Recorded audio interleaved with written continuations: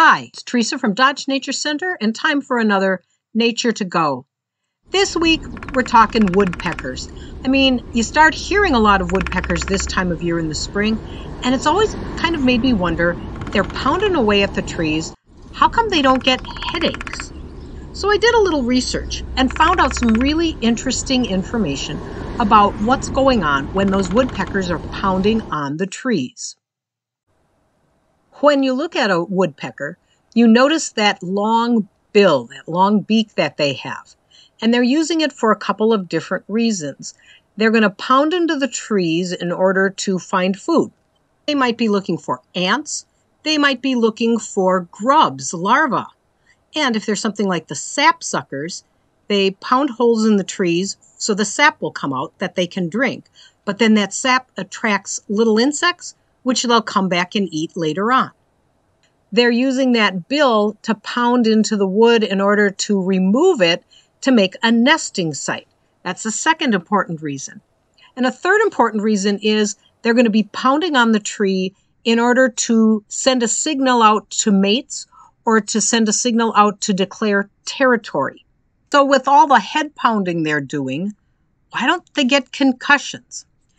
For a long time, people thought it was because there must be some kind of shock-absorbing material the way their head was set up.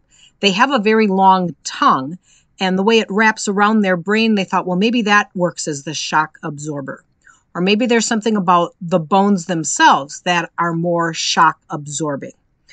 But a group of scientists decided to study this more closely by being able to take close-up photos of the birds when they were pounding into the trees. And what they found is that it's nothing to do with shock absorbing at all. Dr. Van Wassenberg explains it this way. Think about a hammer. And when you're using a hammer to pound into something, you want all the energy that you're using to go into the object that you're hitting. If your hammer has some kind of a spring or a shock absorber of some kind, that means the energy doesn't get transferred. And that's not very efficient.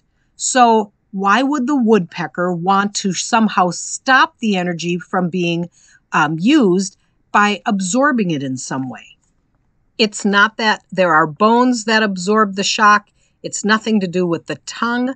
What they found is that it has to do with the fact that woodpeckers have very small brains.